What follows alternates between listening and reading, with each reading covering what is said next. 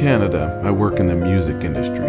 Before that, I worked installing glass on skyscrapers, and so I was seeking a respite from the mundanity that had become my working life as a teacher here in Taiwan. So, for the price of a decent meal at a middle-class restaurant, I was able to fly from Taiwan to Cebu for the weekend.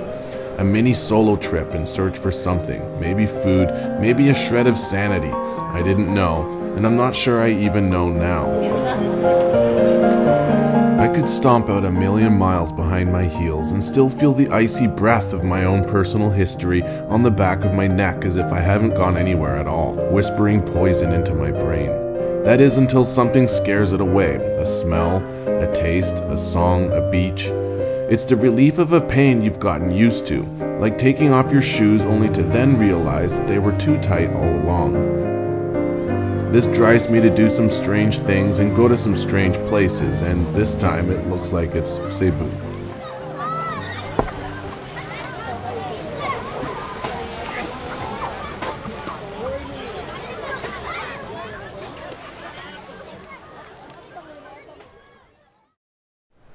I landed in the plane at around 11 p.m. It's now almost 3 a.m.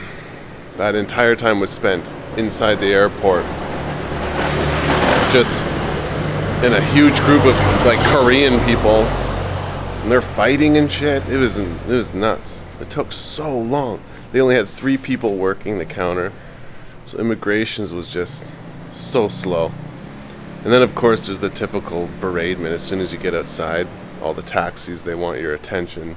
There they go, look, they're all playing.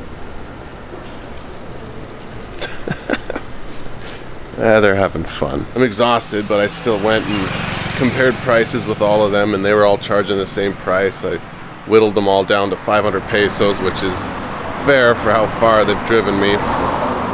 And so I just chose the most frail looking old man with the kindest eyes. And he's brought me here to this hostel where the workers are sleeping on the couch, but they checked me in, and there's just a bunch of stray dogs running around.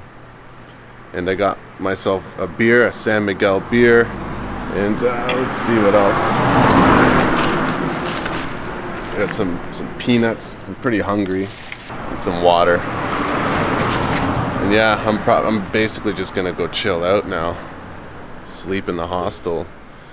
Maybe watch some Netflix and just drink my beer and chill out. Try to wake up early, get the most out of this day.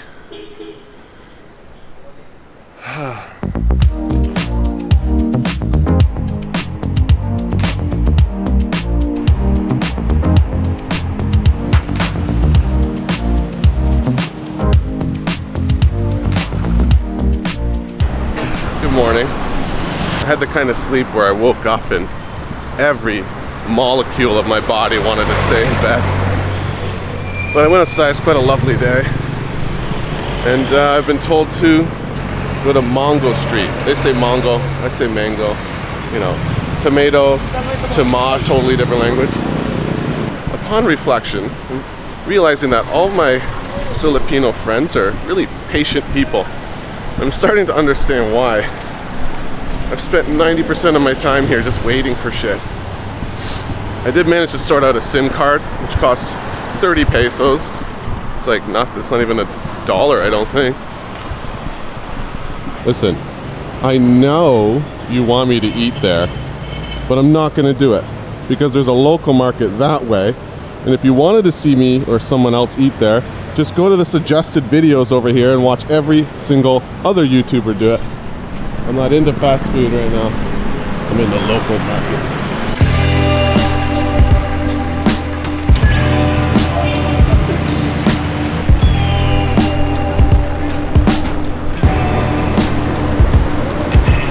So the hostel, which is that way, told me to come this direction to find some local food. And I did, but I've only passed 3 Jollibees. I don't see anything local, it's a lot of chains. So I decided to keep going to this park here. I did pass one spot, it was way back, it was closer to the hostel. It's a local spot and it smelled really, really good. Good and spicy. So I'm gonna check that out. I'm gonna grab a 7-Eleven, water, and check that out. Along this here street, there's just so many people begging for money, and it's heartbreaking for sure. They have children, they send their children to ask for money. And you're a good person, I know you are, you want to give them money, but the problem is where I'm standing, they can all see me and they're all looking at me. So as soon as I give one person money, what do you think the rest are gonna do, right? So it's tough, but your generosity has to have a limit. And I can't give everyone here money, and I'm certainly not responsible for feeding their children. So you gotta leave that off your conscience, but it's definitely heartbreaking that circumstances have put them in a situation where they have to do that.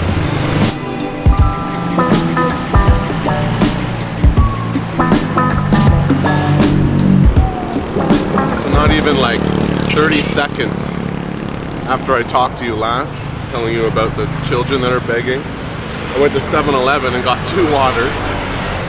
And when I came out, this little girl was standing there. And she kept pointing at my water and going like this. So I said, "Do you want a drink of water?" She said, "Yeah." I said, I'll give you my water, but I'm not giving you money. So anyway, I'm still just working my way back to the hostel here. I think I'm just gonna go to Mactan where the airport is, because again, I'm only here for another day. And then I'm just gonna find a beach, chill on the beach, and eat food. I don't know about you, but for me, one of the great things about traveling is just the different sounds. You probably can't hear it, but there's like roosters cawing over there. Every restaurant's playing a different type of music, scooters, and everything. I love it.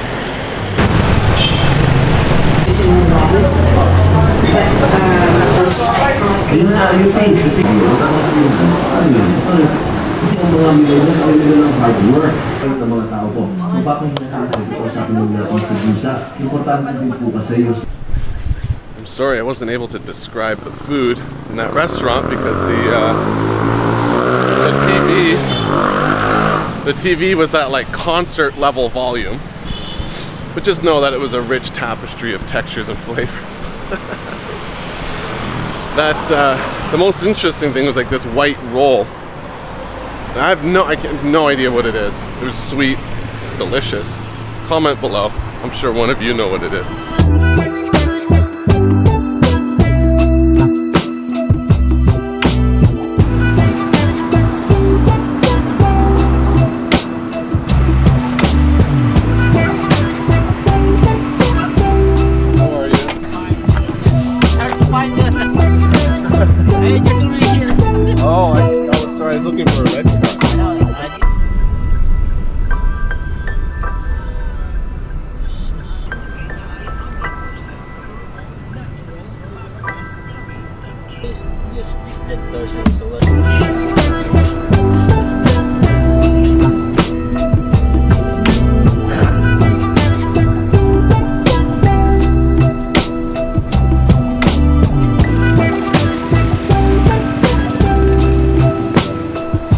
Well, I've made it to the other hostel. You don't know this yet. If you can see behind me, maybe way up there, the colorful thing, that's it. Pretty cheap place. I had the nicest Grab driver that exists. He talks about his granddaughter the entire time. And it's kind of in the middle of nowhere, but I don't know if you can see all the smoke back there. That's barbecue, my friends. So we'll get into that. Apparently this house has a rooftop bar and grill too, so we'll check it out.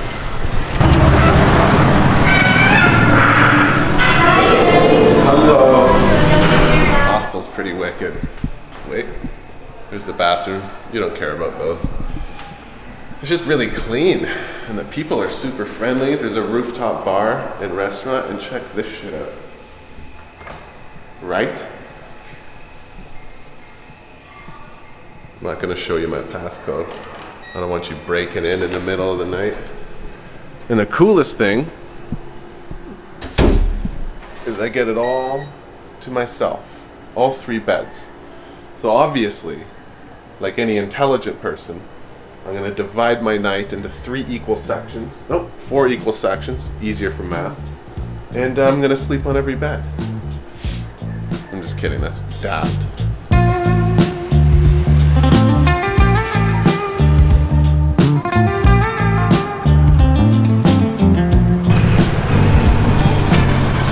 This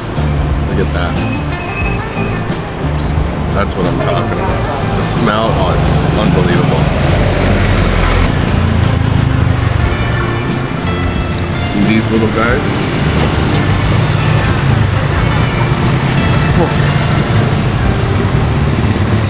Oh, that's good.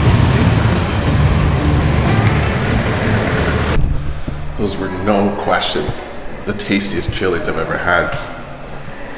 She said they were just called chilies, but I know there's a specific name for those ones. I had them once, I think, in Mexico, and I fell in love.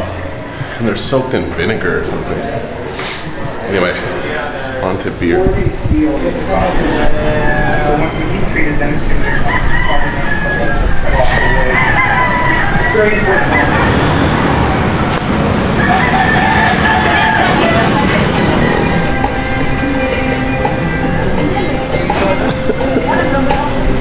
They're watching my videos on the TV. It's creeping me out.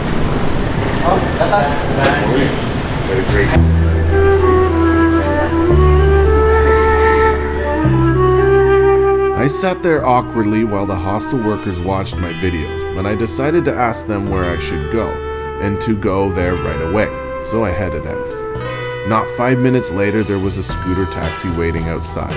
I love these things. There really is no better way to get around. I could smell, hear, and see everything around me as the driver weaved through the crowds and the potholes.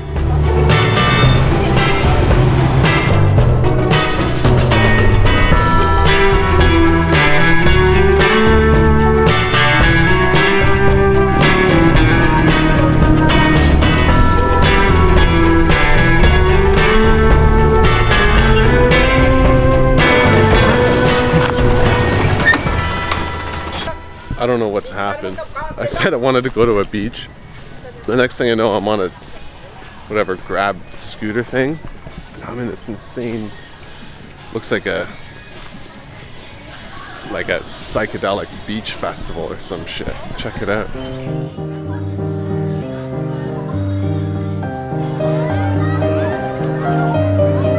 I found a place to lean on and enjoy my own company. The drunk men were laughing and getting on like teenagers, eating something that I can't even ballpark. The women chased their kids around as they splashed in the shallow water. Workers were busy putting things away for the night and delivering one of a few last rounds. It was noisy on that beach, but quiet in my head for the first time in a while, and even though the sun had disappeared before I could say goodbye to it, I reveled in my newfound silence.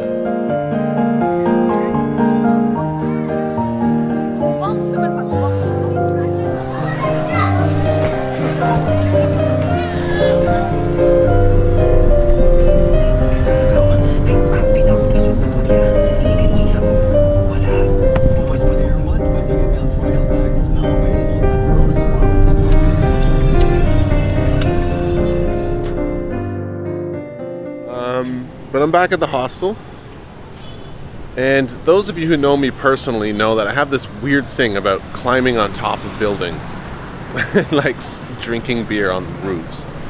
And this hostel happens to have like this whole other layer. It's gated in, so you don't get that like little sketchy vibe or anything, but no one's up here, it's just me. They still serve beer. The airport is just there. And so I can see the planes taking off, and I can see the whole city down below. It's kind of a perfect place. One thing that I'll never take for granted again is going to countries where they speak English. Like, everyone I talk to here speaks really good English. And I mean, it's my fault that I don't speak more languages, and I haven't taken the time to learn more languages. I would like to do that, but it's just that you can get such a deeper connection, and you can learn so much more about the place and the people when you have a common language, and in this case it's English.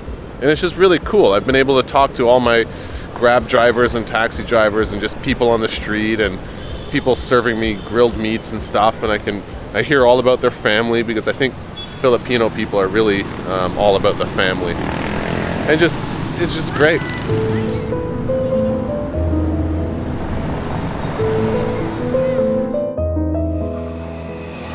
Good morning. 4 a.m. 4 a.m.